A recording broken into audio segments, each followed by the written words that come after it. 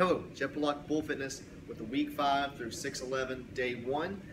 Today is going to be a lot of legs, so you're going to start with a tricep. It's going to be a straight bar deadlift. Basically, you can do 2 to 8 reps if you're looking for power.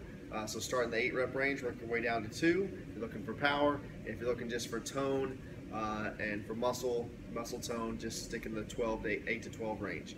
All right, so straight bar deadlifts. Immediately after that, you go to the exit run. And after that, you'll come in, bent arm plank on the mats, and that bent arm plank is for 45 seconds. You're gonna cycle through those 3 exercises. Like I said, adjusting your reps and your weight based on the round that you're in for 4 rounds. And you're gonna go to another tricep. This tricep is gonna be walk and lunges, 30 total or 15 each leg, however you wanna look at it. There's gonna be equalizers set up on the ground. They're gonna stay there for the first 3 days at least. Equalizers up on the ground, 4 of them there. You're gonna side shuffle down and back. That's 1, doing that 3 times. And then you're gonna do a dumbbell shoulder press. Try to stay strict. This is not a push press, so hold your body still. Dumbbell shoulder press. Again, for power, you'll be in the 6 to 8 range. For tone on this one, you'll be in the 10 to 15 range. So you're gonna cycle through those 3 exercises 4 times before you go on to the finisher. The finishers, you're gonna take whatever weight you were doing on your deadlifts. You're gonna cut that in 2. You're gonna do a set of 20.